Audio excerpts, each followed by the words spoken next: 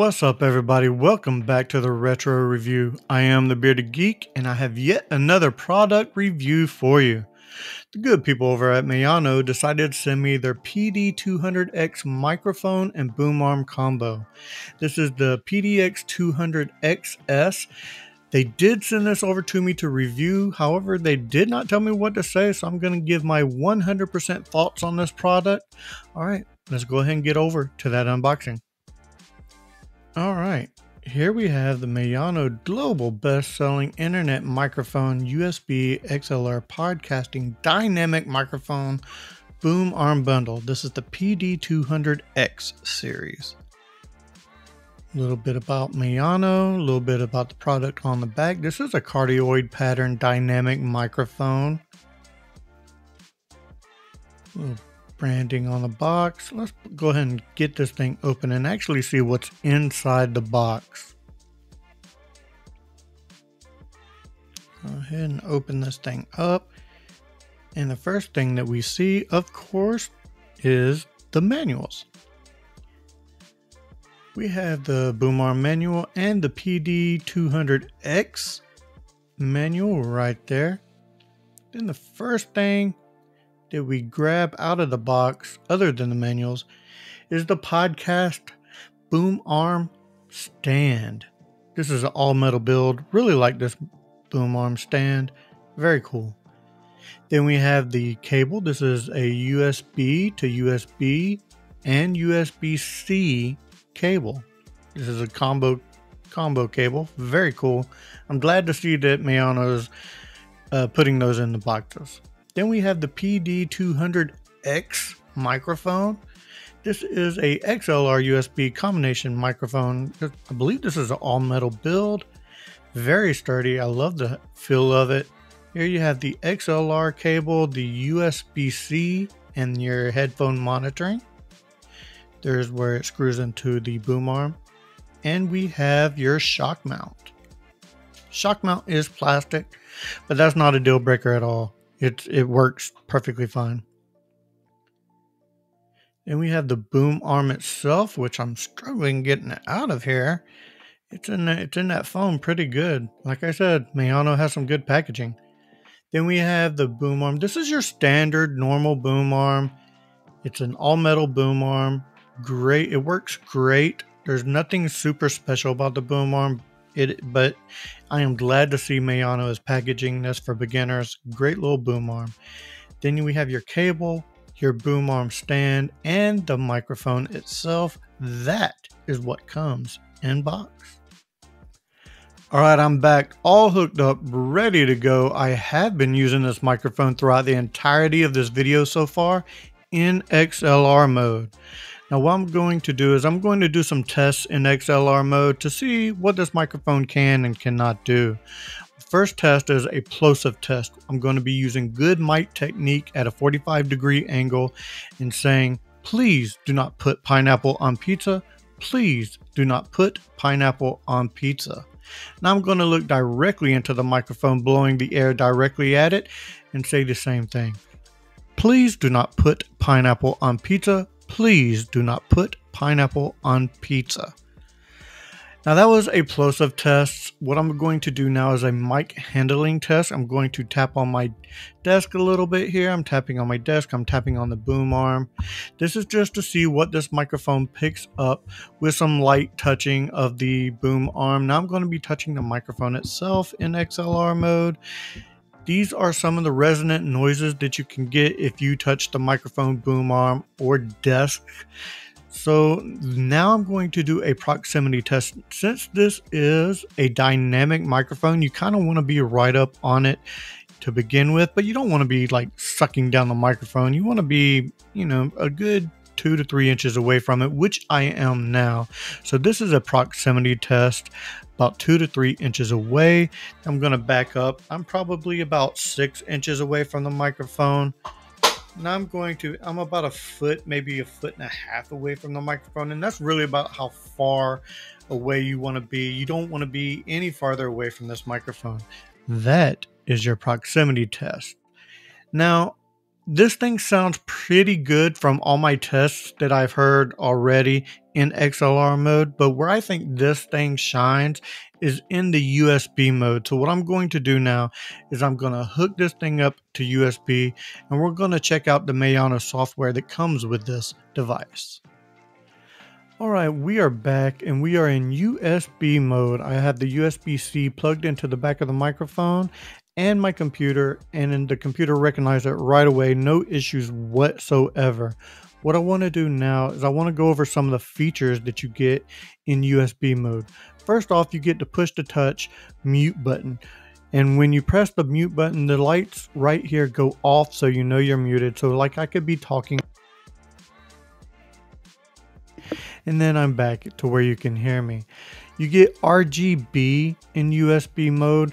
Now technically you could get RGB mode in XLR mode. You would just have to have both plugged in because the XLR cable does not have enough power to support the RGB. So all you would need to do is plug the USB into something that has power, and you could get RGB while you're in XLR mode. Also, you have your gain right on top right here. So if I turn the gain knob, this is what it does. It moves. Now I'm not going to mess with it because I got it set where I want, but it's kind of digitized to where if you move the gain knob, it just goes all the way around and it kind of lights up, but it blinks when it gets to the end. So you know you're at the very end of the gain. So then you dial it back down. And this is also for your headphone monitoring. You got your gain, which is green, and if I press this down, you get the blue for your headphone monitoring to turn up the volume in your headphones. So I'm going to go back to, actually I'm going to leave it on blue for right now, because what we're going to do is we're going to go into the software, because like I said before, where this thing shines is within the software. So let's go ahead and go over to the software. I'm going to put my headphones on so I can hear what I'm doing in there. So here we go. Let's go on over to the software. All right, I got the software open. Now what you see right here is your levels. You got your levels right here. I got my gain set at 84 and I have my monitoring right here. Now if I was to move this, I can move it all the way up, and this is what it sounds like all the way up at 100, and this is what it sounds like all the way down. So what I'm going to do is I'm going to put it right back at 84 where I had it. And this is the headphone monitoring. Like if I was to put this all the way up, the volume goes up in my headphones, and if I put it down, the volume goes down in my headphones. So I'm going to put it right at 75 to where I have a good listening levels. Now, where I said that this thing shines is not only in the RGB, not only in everything else, but the software, and you can change the tone of your voice while using this software. We are in original right now, but if I wanted a deep tone, I press this, and this is what it sounds like in a deeper tone, a little deeper, a little bit more broadcasty, if I should say, tone. Then we have your natural, to where I think it's supposed to bring up natural, but in my opinion, this sounds nasally a little bit. Not the best. There are other features. I like Legacy though. Legacy is that perfect blend of deep and natural, to where this is almost like your perfect broadcasting sound, in my opinion. But that's just my opinion. Then you can control your RGB right here. You have your RGB on, or I could just turn it off right there, but let's turn it on. You can actually control the brightness of your RGB if I want to turn it down. If I want it all the way up, which I don't, I only want it about 75%, and you can actually change the color right here within the software without pressing the back of the button. Put it back on there. Now that is just your standard. You can go into advanced, and we are in advanced right now, and then your top levels are the same, but this one you get a little EQ. You got your flat line here, but then you press this and you have your high pass filter. You have your presence boost. To me, if you put this on Legacy and presence boost, this is almost like a really good sound for podcasting, your one-on-one podcasting. This is a really good sound. This your high pass and presence boost, you get for my voice, I don't really care for this so much. So I'm gonna put it on the presence boost with the legacy. Oh, sounds beautiful.